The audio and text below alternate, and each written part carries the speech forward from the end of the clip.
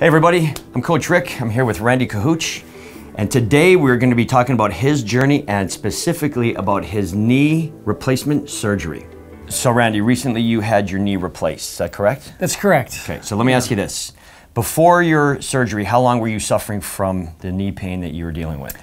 Probably 15 years. 15 years? Yeah, I used to be a dancer, so I was in shape. I was very active, toured the world dancing, and during that process, I was doing damage to my knee. Okay. It eventually got to the point where I had to quit, and when they tell you you can't do the stuff that you like to do anymore, it's hard on you. Oh, so you quit Ukrainian dancing because of the knee? I did, yes. Oh, I see. It wasn't just because you decided you were going to retire. retire. Blew my knee out in a concert performance, and that was it. Oh, really? Yeah. So a few years later, I had to get it scoped. Yeah. That was in 2006, and the doctors told me at the time that they had to take out more of the meniscus than they thought, and I was bone on bone, and get ready because it's going to get worse, and it did. So why 15 years? Why did I wait? Yeah, why did it take so long before they... Well, I could still do things. I could still, I could still bike. I could still play some hockey. I could still be active. But as time went on, each year that passed, it got worse and worse and worse. So to the point where I started to limp, and then I couldn't do the things. I couldn't even do basic walking anymore. It got to the point where after 20 minutes of walking, I would have to stop, put the leg up, and ice it. But you still worked out, because I saw you on the blue, even though you modified pretty much almost everything. So at least you kept going that way, right? Yeah, I hooked up with RJ way back when he started out in 2006, and he put together programs for me which were fantastic, and it helped me keep the rest of my body in as good shape as possible. My core, my cardio, my upper body, and it still allowed me to do some work on the legs so that it didn't wither away. Right. But we all knew that there was going to be issues that I was going to be facing, and each year it got worse. And it happened that after about 10 years of that, I got a referral to a knee doctor, and the knee doctor, tells me, you're a candidate for a knee replacement, but you're too young. Yeah.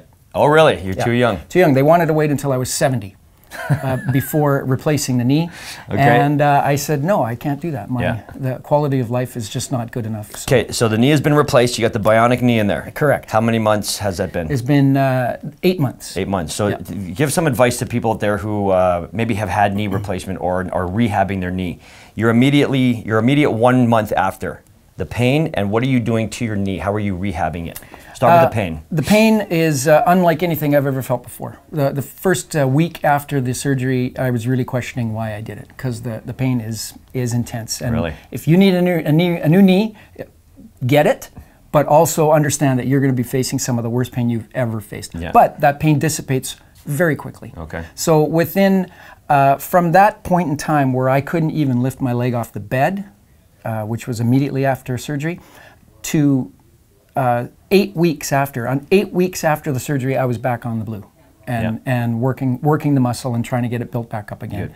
So I remember when you came back, one of your legs was smaller than the other ones, and I remember seeing how significant that was. And I almost thought that's crazy how if you don't exercise, how your body will shrink. It just withers away. It does, and that was actually something that I didn't realize until seeing it. But I see that you're back to normal now, for the most part. Close. Okay, so 8 months later, how are you feeling when you're working out? Feeling great. I still have to modify, so there's no doubt about that. But working with Andrew and with RJ and with the rest of the coaches, they modify the workouts for you so you can do what you need to do to keep building the strength in the particular leg, as well as keep all the rest of your body as in shape as possible. You can't ignore it, because then it just withers away. Yeah, you bet. So. Let me ask you this. So you've been with RJ for several years, over a decade. Go back, if you can, to when you first started with RJ. What advice can you give, or maybe you can just tell anybody out there who hasn't quite started their workout journey yet, what advice do you give to that person before their day one? What are you telling them? Well, I'm telling them if you make the decision to go ahead and get yourself back into some sort of shape like I did, you just have to do it. That's the number one thing. Something that my doctor told me was, I complained to my general doctor. I complained to her about the knee and the leg, and it was so painful I couldn't do anything. And she looked me square in the eye and she said, "Well, the rest of you is fine. Like your arms are still good. Your chest is still, needs work. Your core still needs work. Your butt, your back. Get off your butt and do it." I know. Sometimes you forget about how good you have it because you're dealing with one specific thing, right? So, my advice to anyone like that would be, If you're post-surgery, just do it. Do the exercises that they give you, and then get out and do even more as soon as you can. If you're pre-surgery and you know that you're going to be coming up to surgery, build up the strength in your leg and in your body and be ready for the surgery, because that surgery whacks you. Yeah, I think that's probably a very good point. And you should also do that even expectant mothers before you have a kid. Try and get yourself into great shape before, you know, and then it's very easy to bounce back afterwards. So great advice. I do love it. So here's a question, and I always want to know this information because I think it's invaluable to always talk to people who are just a little bit older than you to get that life experience. I'm a lot older than you. All right, fair enough. All right, Randy, so let me ask you this. Tell the next generation of people why it's important to stay in shape. The biggest thing I could say to anybody is, you know, when you get older, and as you get older, you're going to be able to do less and less. And you're going to start to notice. And you may get down on yourself because you can't do what you did when you're 20. And you know what? So what? If you can't do what you did when you're 20, don't let that bother you. Yeah.